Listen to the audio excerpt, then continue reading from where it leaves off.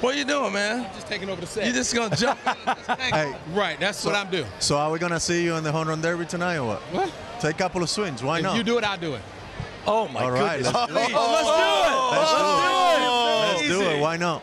Couple of swings. Yeah, just a couple. Hey, you having fun, man? Yeah, I'm having a good time. You're everywhere. Yeah. So tell the people about the HBCU game you threw on Friday night, and then the rest of the week. Well, I got here at like Tuesday. Got a chance to hang out, but you know, we all talk about giving back, and my dad gave back, and the guys before him, Joe Black. You know, you got Roberto Clemente, Hank Aaron, Willie Mays, all the guys, Jackie Robbins, all these guys gave us the opportunity to play the game that we love, and they all gave back. And you know, about 10 years ago, right when I retired, Joe Morgan was giving me the business one day and said, "Hey, this is what you're gonna do." And I just looked at him like, nah, I got money. I'm good. I'm a golf every day. and all of a sudden, it was like, you know, I woke up one morning, I was like, you know, it ain't a bad idea. So I started, you know, reaching out to people. Went to Major League Baseball, Players Association, got with the YDF, and we put this thing together. And it was not tough, but, you know, there's a lot of detail work that had to be worked out, but yeah, but you guys are all giving up. You made money. You've had your career. You got your families.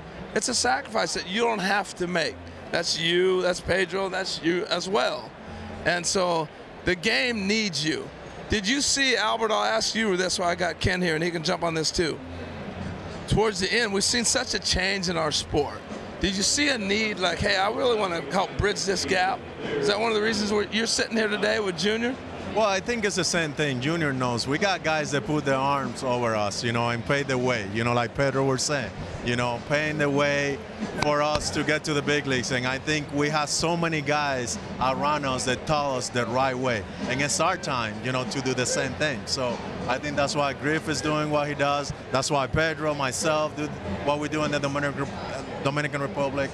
Because of that, you know, because we were taught the right way with right guys around us. Now, Pedro dominated the Mariners, particularly in this stadium. And Albert was like, it's not a hitter's park, just to be honest. What was your take on this park? It's tough to hit, huh? He knows it's not a hitter. I'm left-handed, so it didn't bother me. Right-handed hitters, you know, they was a little upset. You know, it was a little deep in the gap. Who had the best line when they hit a ball and they came back and said, what in the world? Remember, there was a Nikon sign back there in left center, and everybody be like, don't hit it there. You're going to catch it because it ain't going out. I was like, it ain't that bad. If you hit it, it'll go. I have a question for you. You're talking to three of the greatest players of all time. These two got 700 yards today. Great. So we have a home run derby tonight. You know, have you had a chance, you know, to talk to Julio about it? Because you participated in winning before. Have you given a little bit of advice to him about it? No, I haven't seen him yet. I just got out of the car. I came on the field, but I'm gonna go talk to him for a minute just to settle him down and say, just do a couple things and you're gonna win this thing. You know, he's got a chance to like help you out because no one's won as many home run derbies as you. If Pete Alonso wins tonight, who Julio's facing in the first round, Pete would tie you for the most home run derby. I got a year to prepare for next year when it's just me and Pete. Like Rocky and Apollo, we just ring the bell in an empty cage. Ding, ding, let's go. You really have that much confidence. I think you believe you could still win one. He does. Tell him about WBC Challenge. Took you how many swings? Well, so the first week at WBC while we were in Arizona, I didn't have a bat. I just brought my glove, and they gave me a little ribbon because they said you're the hitting coach with a glove.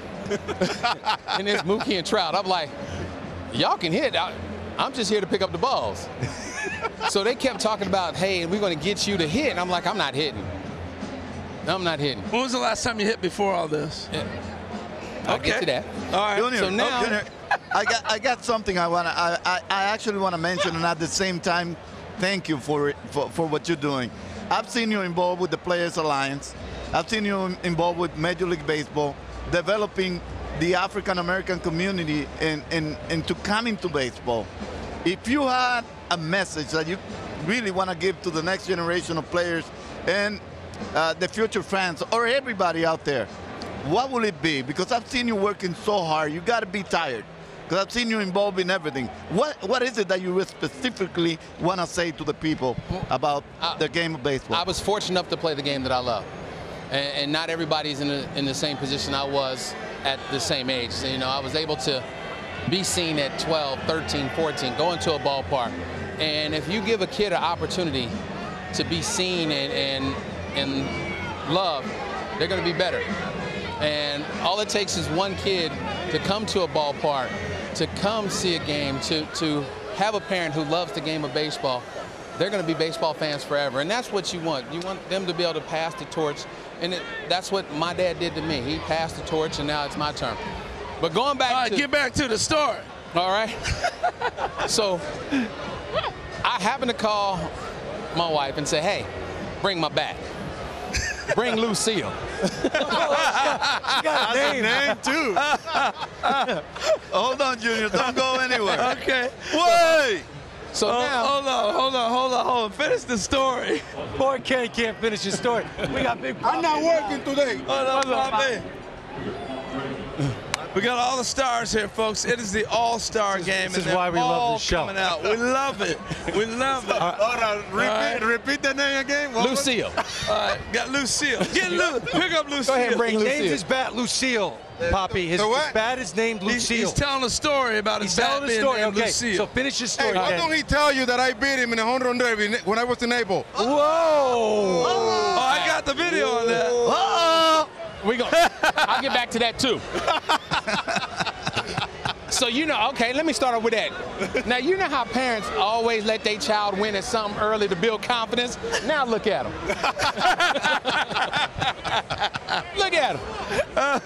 Look. Oh, shit. Hey, I told you the story. Now, so she drive Lucille down.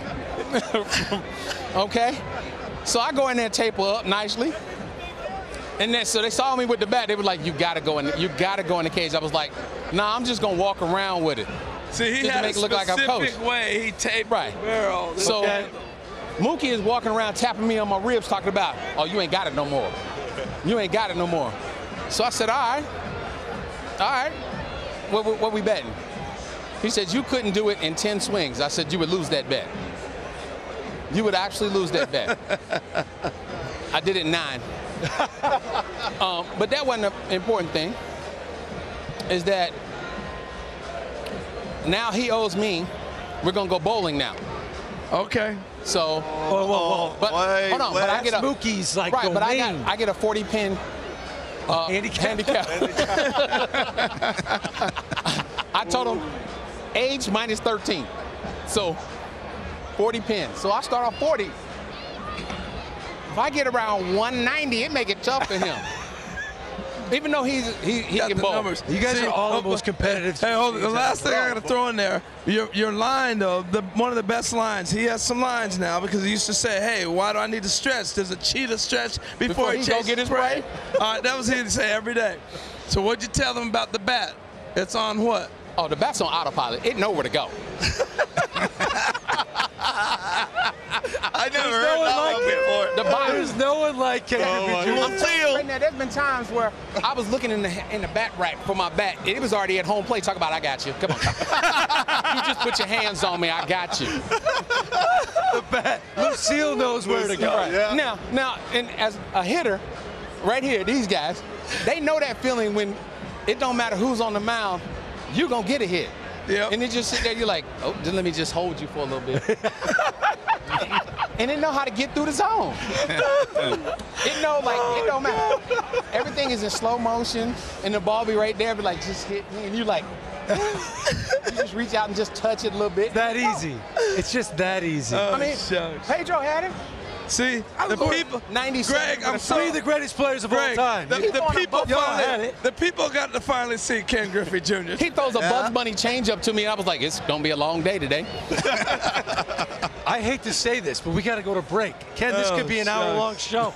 I look forward to seeing you in the home run derby next year. I didn't bring Lucille, so I can't do it this year. Well, next year. Lucille But next knows year, where to go. next year. She'll arrive next year. Right. Before you. Yes, she will. Because she knows where to go. She knows where to go. All right.